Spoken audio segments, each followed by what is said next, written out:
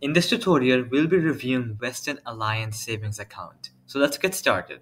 Western Alliance Bank Savings Account come in two flavors: the traditional version offered directly by the bank and the powered by Raisin account available through the Raisin platform. Each has its own set of pros and cons, so let's break it down. Now let's talk about the traditional one first. So I'm going to write it down. Traditional one, so the normal one. All right, let's go ahead and look over the pros first. So pros right there. First one is that there is no monthly fees. Now this is a big plus, especially for low balance accounts. So no monthly fees. A second one is branch access. If you prefer in-person banking, Western Alliance has a network of branches. So there's a good branch access. The next thing is 24/7 online and mobile banking. You can manage your account conveniently from anywhere. So 24/7 online banking. Alright, then that's it for the pros. Let's go ahead and look over the cons. So I'm going to write cons. The first one is low APY. The standard APY offered by Western Alliance is pretty average compared to the other savings accounts. So low APY. The next one is minimum opening deposit. You'll need at least $25 to open an account.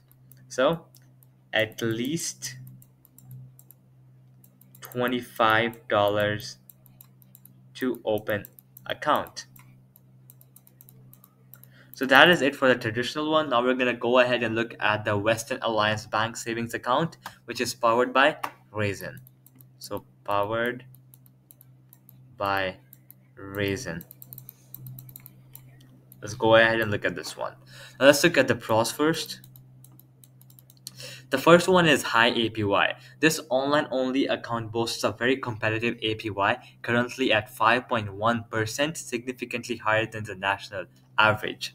So 5.21% APY. Now let's look at the second one, which is low minimum balance. Only $1 is required to keep the account open. So only $1 minimum. Then the last one is FDIC insured. Your deposits are safe up to applicable limits. So FDIC insured. That's it for the pros. Let's go ahead and look over the cons now. The first one is online only. There is no branch access for in-person transactions. So that's the first one. Online only.